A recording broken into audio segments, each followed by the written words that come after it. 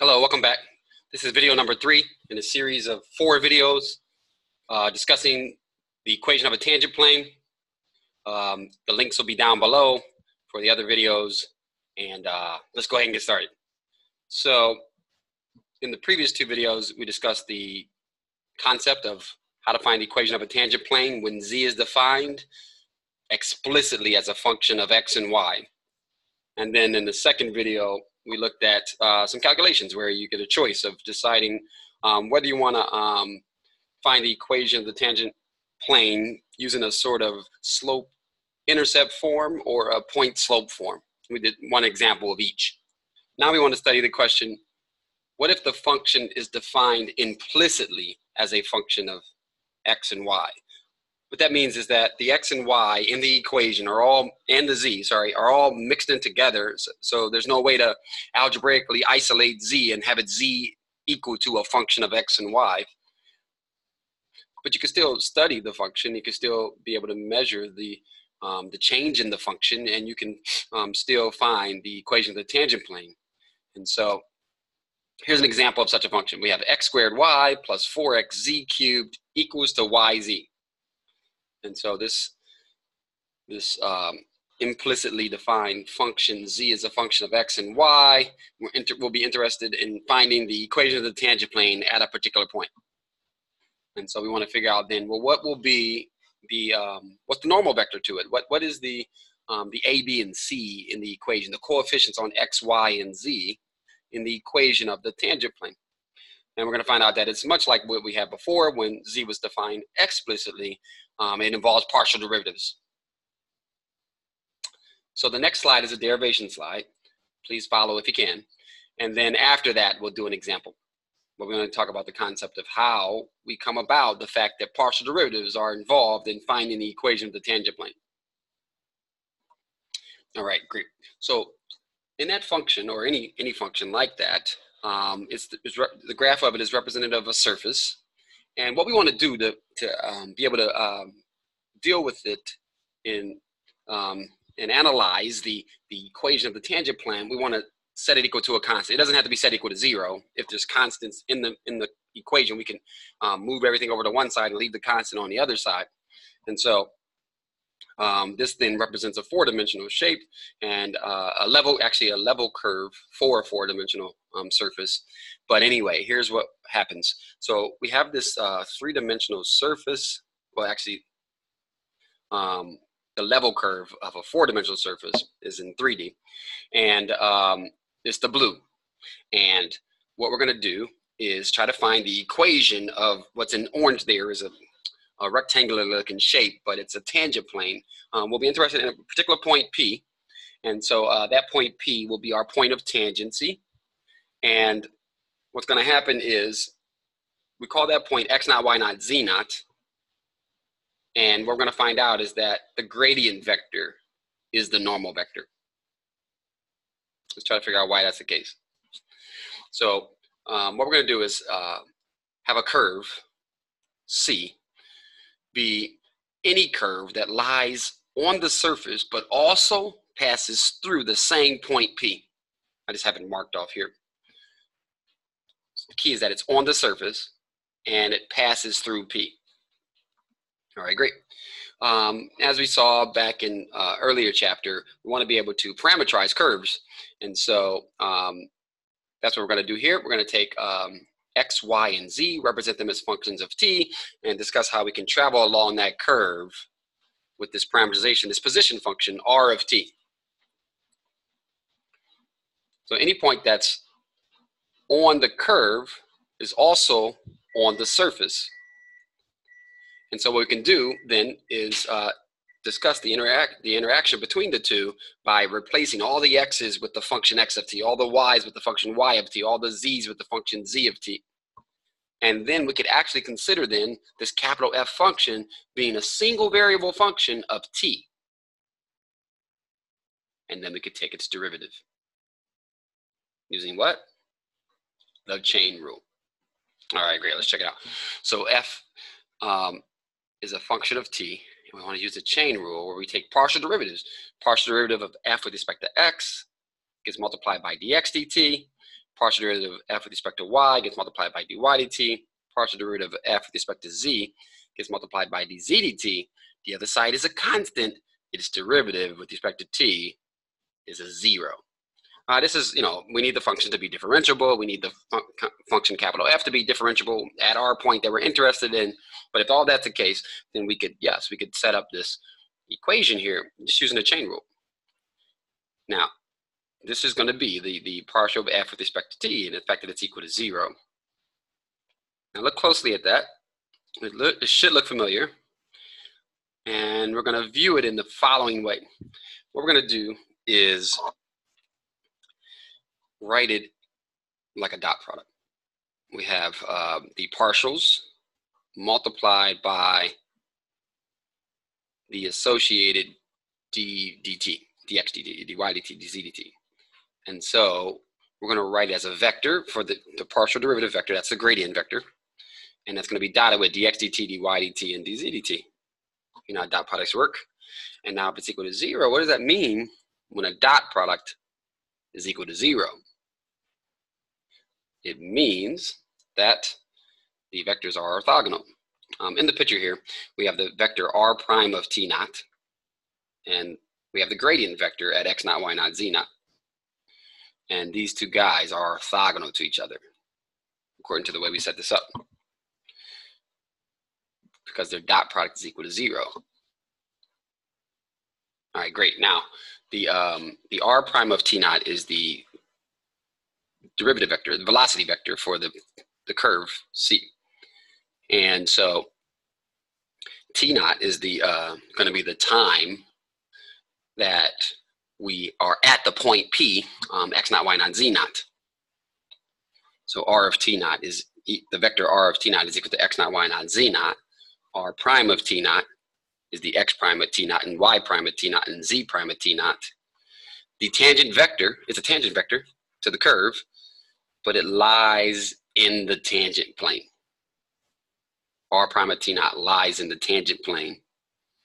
And so, if the gradient vector is orthogonal to this vector, and that vector lies in the tangent plane, then the gradient vector is the normal vector to the tangent plane. Now, why do we care about that? Well, the A, B, and C that fall into the equation of the tangent plane as the coefficients on x, y, and z, now we know how to find them. And we're going to have the two different viewpoints again. We're going to have the point slope look at it, and we'll have the slope intercept look at it. And let's take a look at that on the next slide.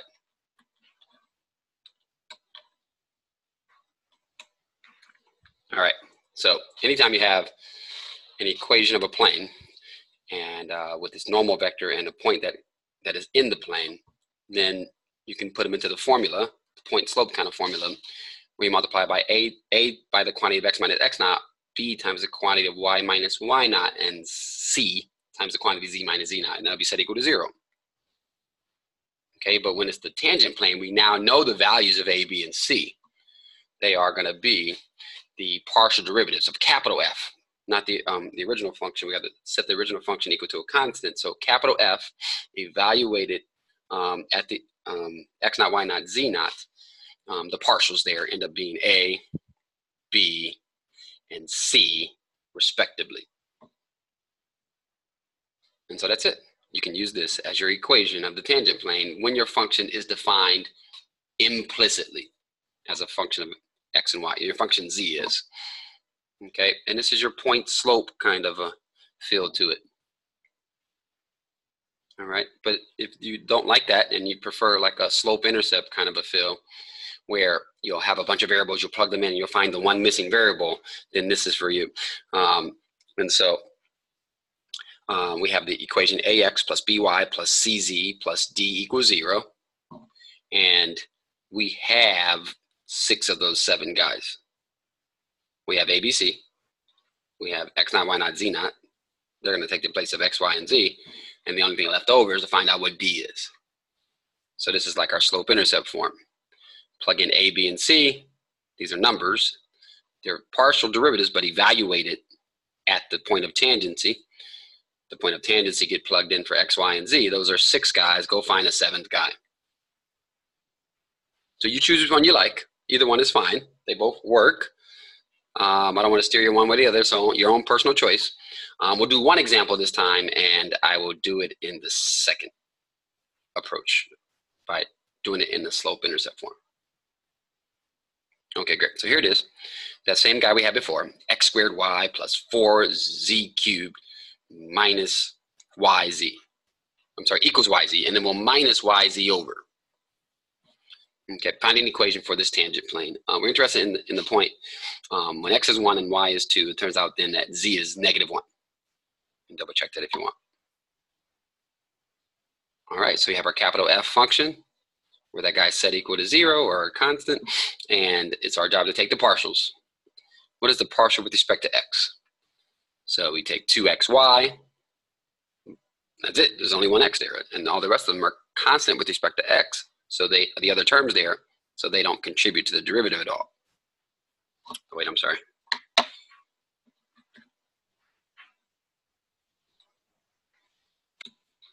Sorry about that. There was a typo when I originally typed up the equation. There should have been an x in there.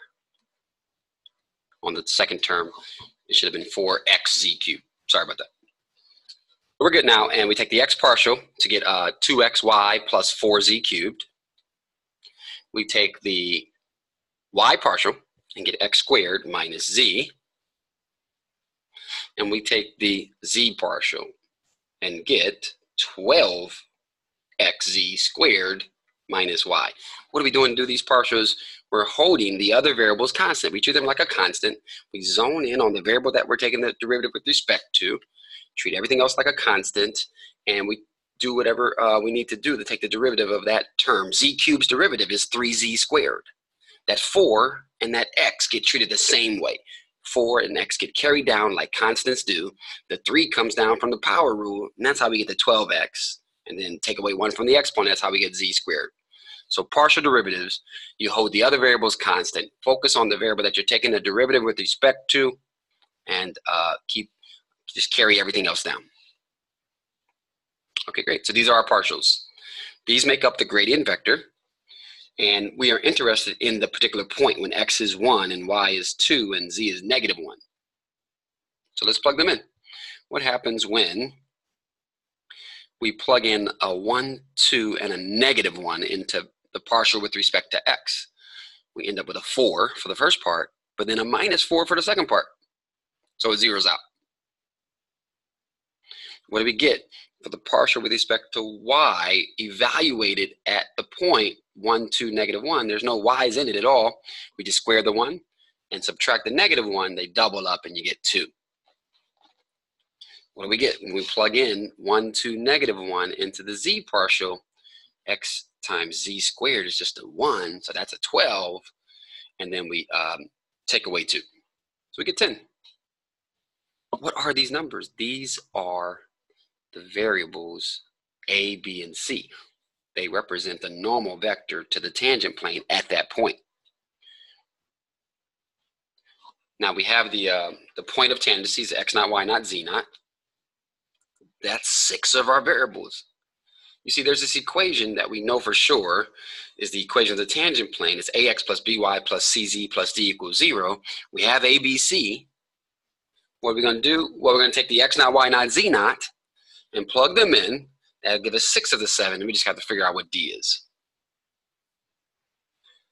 So ABC, x naught, y naught, z naught, multiply, multiply, multiply, add, and what comes out will be the opposite of d, because that plus d is equal to 0. It turns out here we get a 4 minus a 10 plus the d is equal to 0, so d must be 6, because you have a -6 there that you move over to the other side.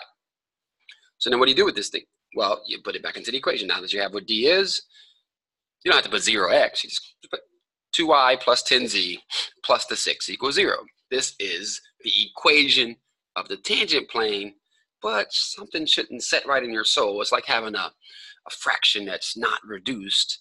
And so if you see that the coefficients have something in common, you factor that out. You kind of get it in lowest terms. And so they all are even numbers, so we take out a 2. you know, it's just a different form of the same equation. It's twice the equation, but it's still going to be true that this guy here, y plus 5z plus 3, is the equation of the tangent plane to that function at that point. Even though the function was defined, function z is defined implicitly as a function of x and y. All the x and y's mixed in so much that you couldn't untangle and get z by itself. And so that's what it means to be implicit, and this is how you handle it, with the a, b, and c being the gradient vector evaluated at the point of tangency. Okay, great. So this brings this video to an end. There's one more video to come. We'll look at applications of the tangent plane, and that will end the series. And so thank you so much for watching. Like and subscribe. Comment down below. Take care.